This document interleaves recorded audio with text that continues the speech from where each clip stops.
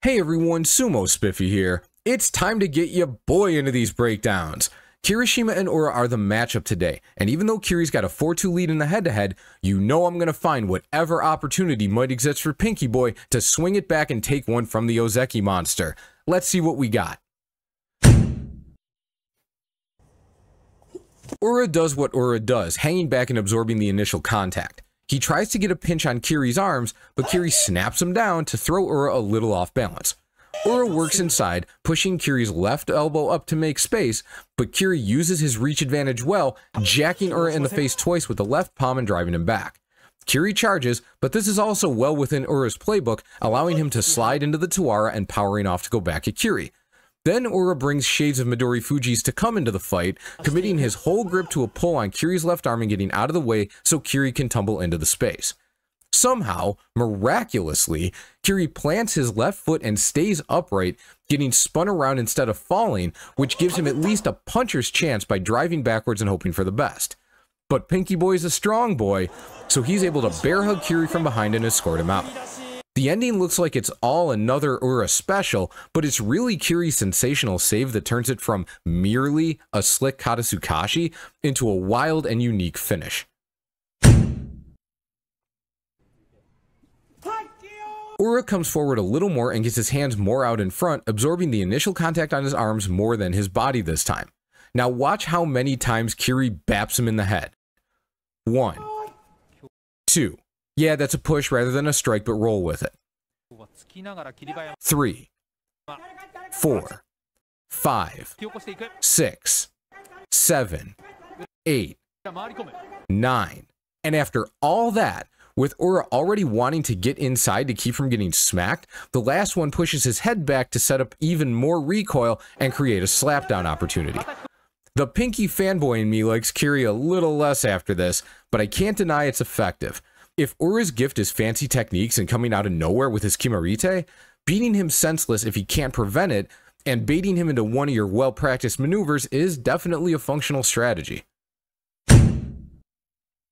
Kiri's opening here is pretty smart. He pushes Ura's head, then pulls it, then shoves it again.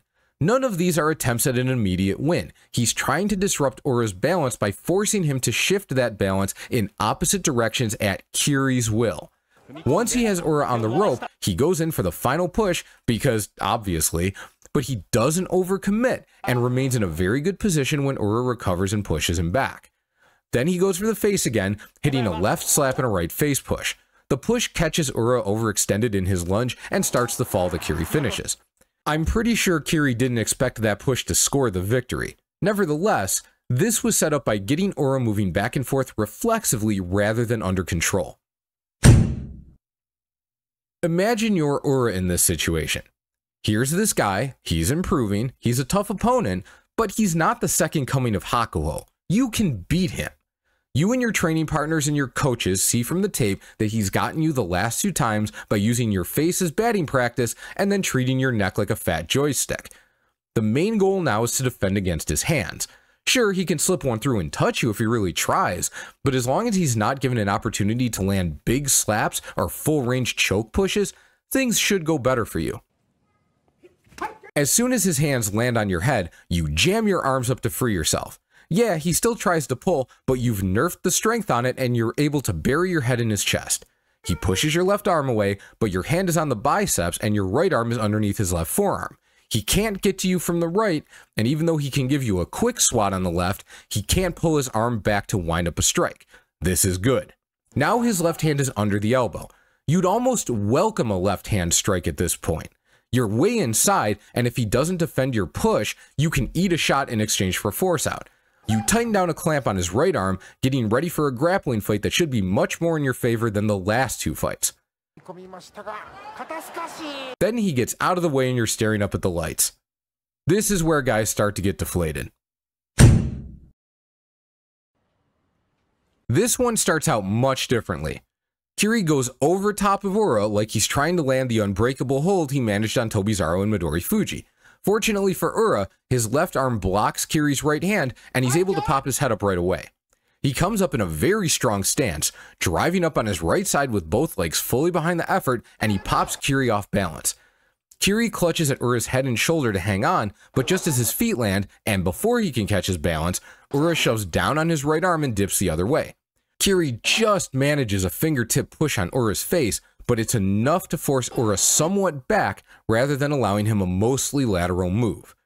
Because Ura never gets all the way around Kiri's arm, he's unable to take advantage of Kiri's awkward lean, and when Kiri gets set, he's in the exact position he'd want to launch Ura out of the ring.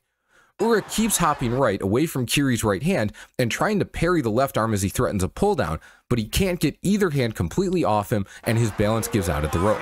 This was actually quite a good effort from Ura, not just in a yay good try sense, but in that he had Kiri in some genuinely disadvantageous positions.